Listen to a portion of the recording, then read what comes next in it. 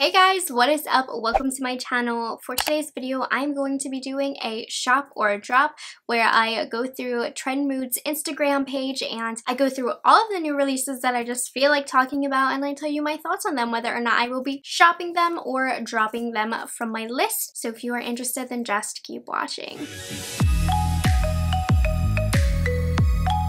Guys, today is one of those days where I kind of am in a bit of a funk. I'm feeling a little bit unproductive. I haven't done so much. It's 4 o'clock. Usually I'm filmed and edited by now and I'm just getting started. I don't know. It's just one of those days, I guess. I put on makeup, so I'm feeling a lot better. It's always a good therapy for me, so that's good. Yeah, Trend Mood I feel like has just been so blah lately, of course, given the current situation. Lately though, there has been things popping up on my feed, so I figured while I'm in a funk, let's just talk about makeup to get myself out of it, you know? Also, just the things I've been seeing, I'm like, I gotta film a shop or drop. I'm not sure if I talked about this in my last shop or drop, but you know, I apologize if I did, but whatever. Alright, so the first one I want to talk about is Chantecaille's new summer collection. Now this is currently available. There are 2 cheek and highlighter duos, and then you also have what looks like 4 lipsticks. Anyways, this looks so beautiful. Again, Chantecaille and their packaging just so incredibly cute. It is a very luxe brand and I'm really starting to get into Chantecaille. I'm enjoying their products a lot. I seriously was going to shop this product, but I did decide to drop it from my list only because I am on a low buy right now, and as much as I would love to buy these products and review them, they are so expensive that I feel like the payback that I would get just wouldn't be enough. Like, they're really expensive. Even though I allow myself to buy things on my low buy if I'm going to review them, for me, it's just not as valuable, I feel, as other products could be, so I'd rather invest my money in other items. So I am dropping that from my list, but oh my gosh, you guys, I am so interested in it. It looks really gorgeous. Those cheek duos look phenomenal, and also I'm a big fan of Chantecaille lip products in general, so definitely hurts me to say no, but I do think that's a beautiful collection. So it is available right now though if you were interested. La Mer is also coming out with a radiant skin tint. This has SPF 30. Right now it does not seem to be available unless I scroll up and I missed it. I'm not going to be purchasing this. I'm dropping it from my list. I really enjoy my La Mer, the Soft Fluid Foundation. I think La Mer has really beautiful products, but I also think that they do have a mix of products that you're kind of buying for the name. This actually looks really good, but I just feel like to pay a lot for just a skin tint, I'm not too sure about, so I'm not going to get this. I'm dropping this from my list. My Dior Summer Skin Foundation is actually going to be here tomorrow, so that's a skin tint that I did get behind. I don't think I'm going to purchase the La Mer, but it is available right now in the UK if you would like it, and I'm actually very intrigued by this product. I definitely would not mind watching some reviews on this product. Also, something that reminds me of that, but is definitely way more affordable, it looks like L'Oreal has come out with a tinted water cream, which again, a lot of brands are coming out with these tinted products because of the time of year, and this says it's coming soon online, but somebody saw it in stores, and honestly, this is a product that I would ponder shopping if you guys were very interested in a review. I don't really do too many reviews on more affordable drugstore products, but this is a product that I do see myself purchasing as I'm at the store and I see it. Not on my low buy. Again, if I'm not doing a review on it, I'm not going to buy it. If the low buy weren't happening, I would purchase this because I like a lot of different drugstore foundations. I really do, and I'm testing out a lot of the skin tints and like tinted moisturizers in my collection right now because I do want to do like my favorite skin tints, lightweight base products for the summer, so that would be something I would be interested in trying. Just gonna pass on it. And then it looks like Lorac is coming out with a Luxe Diamond Golden Hour collection. Looks really gorgeous. It is actually available right now on the Lorac website. It will be coming to Ulta, and you have a palette, which is highlighters, you have some glosses, some eye gloss trios, really glowy stuff. I think Lorac is really trying to revamp their brand, come out with more fresh products that are more trendy, and kudos to them because they did need to do that. Not nothing in this collection really screams out to me, so I am going to be dropping it from my list. It does look pretty though, but nothing exciting and nothing that we haven't seen before, honestly. And I'm gonna talk about this really quickly, not really too much, but obviously Charlotte Tilbury has released her bronzers and the new quad as well for the eyes. I did do a full review and everything on these products, so of course I did shop them. You guys know I love Charlotte Tilbury. I know you guys love Charlotte Tilbury, and these products are beautiful. Make sure you check out my review to see my full in-depth thoughts on them, but if you were curious about them, they are very, very good. And then of course I had to talk about this. Pat is coming out with the Divine Rose 2 palette. I am so excited. So this is actually going to be available June 15th at Sephora, and it will be available I think May 29th on the Pat McGrath website. I'm gonna be fighting some people to get this palette, you guys, and I'm gonna get it in the limited edition pink palette.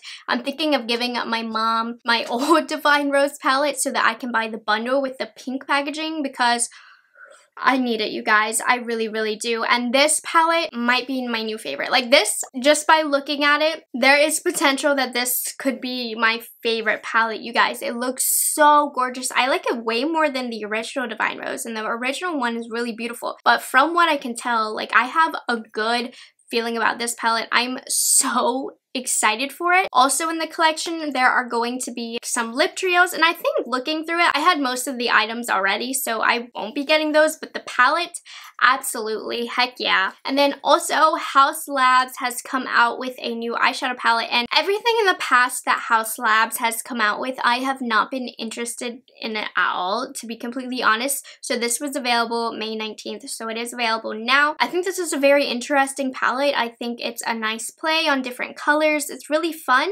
I'm attracted to this. I really am. Unfortunately, I just haven't had much interest in Haus anyways, and I just don't want it. So I'm dropping this from my list, but I have to say, in my opinion, this is the best thing that Lady Gaga has come out with in her line. But I don't know, like, I'm not interested in the line at all. I did also get a lot of questions about the Cremated palette and my thoughts that Jeffree Star Cosmetics has come out with. It is available at this point, though I do believe it's sold out. And I was going to purchase this because I do review his products sometimes on my channel. I'm a Cool Tone fan. I know all of my subscribers who also like Cool Tones, you guys are like, so are you gonna get this? Unfortunately, I think people were acting crazy. Like, I'm gonna be honest, I always get crazy comments whenever I talk about a Jeffree Star product or review it, and you know what, that's fine. Everybody's entitled to their opinion. I understand both sides, absolutely, but people were like threatening my job with this one. I don't know. If I was getting crazy messages before I even purchased the palette, I could only imagine the crazy messages I was going to get after the palette. I don't really know the situation, you guys. Honestly, like, I don't pay attention to that crap. I just know I was getting messages where people were telling me I was immoral and I was going to lose my job if I reviewed this palette. And I was like, first of all, I'm not. But anyways, that's why I'm not reviewing it, because people are crazy. Okay. And then I also did get a couple questions about the Lunar Beauty collection that came out from Manny MUA. I passed on this. I dropped this from my list. I don't need another blush palette or anything in this collection. But that blush palette is absolutely gorgeous, though. I can see why people would want to purchase it and why you guys were asking me about it. I love blush. I love the look of this palette. Again, low buy, not gonna get it, but it is a really gorgeous palette, and I can see myself definitely seeing this at like a Morphe store one day and deciding to pick it up, but for now I'm passing on it and don't really have any interest in reviewing it. Bobbi Brown has also come out with the Summer Glow collection, which I think is weird that they came out with this, because they came out with that Flower Girl NYC collection, and that one never really fully released, and I was very interested in purchasing that, and then they came out with this, and this really pretty. Honestly, like, I have more interest in the Flower Girl NYC products, but this does look really gorgeous. So this is available online, and they have a highlighting powder in warm gold. This looks like it would be way too deep for my skin tone, so I wouldn't get that. Bronzing powder duos, those I'm interested in. The lighter shade I feel like would be beautiful. And then oil infused glosses, which are so in. I wouldn't get any of those. So the only thing that really interests me is the duo, and that's the last thing I need. So this is a beautiful collection. I think they did a nice job with it. It's very summery. I'm dropping it from my list, but it is very gorgeous. Did you guys see this? None of us really knows what this this is, but whatever it is, I like what they're doing. I can actually see this though being very difficult to actually be workable. It's just pretty to look at, but I think as far as being functional, this doesn't have it. Yeah, I just see a lot of issues with application for this one, but it's really, really pretty, really summery, and whatever they're putting down, I would pick it up. So I actually really do like that, but it's probably not the most functional thing. And then Marc Jacobs has a collection and a new brow product. This is online, I think. Well, obviously I didn't buy it. It says it will be available June 2nd on Sephora. I gotta be honest, this eyeshadow palette, I'm digging it a lot. Like, I'm thinking about picking that one up. They have a new brow product, which, what is this? One side is a soft powder-like pencil and the other side is a tinted gel. Honestly, I haven't picked up a brow product in a long time. I wouldn't mind picking that up. We have some eyeliners. I won't get any of the eyeliners because I have so many and they're so expensive. And then a mascara. I might have to shop that brow product and that eyeshadow palette. Those look really, really pretty, you guys. I'm into this. I like the colors of those. They look very warm and bronzy and just like something I could get down with this summer. So I will be picking that up. Well, not 100% sure. I want to sit on it first, but those are catching my eyes to where I'm like, I really would not mind to pick those up, you know? Urban Decay is coming out with the Ultraviolet palette, and I appreciate that they're really mixing up their color stories. I really do. But over the years, Urban Decay has just not been doing it for me, and it really sucks because I'm just so bored with this. They need to do something different, something innovative. Back in the day, I remember Urban Decay was one of my very first eyeshadow palettes, and they had this old school, cool, original vibe to them, and they just don't have that anymore. And I just remember the brand being so fun, and it, like, where did it go? And I'm a purple palette lover, as you guys know, and this should excite me, but it doesn't. They need to change it up. They really do. I don't know. Get over it with the Naked palettes. Do something different, please. I'm actually considering this, you guys. e.l.f. Cosmetics is coming out with a collaboration with J. Kessa, and it is just this completely, basically, rainbow palette, and it's going to be $20, and it will be available yesterday.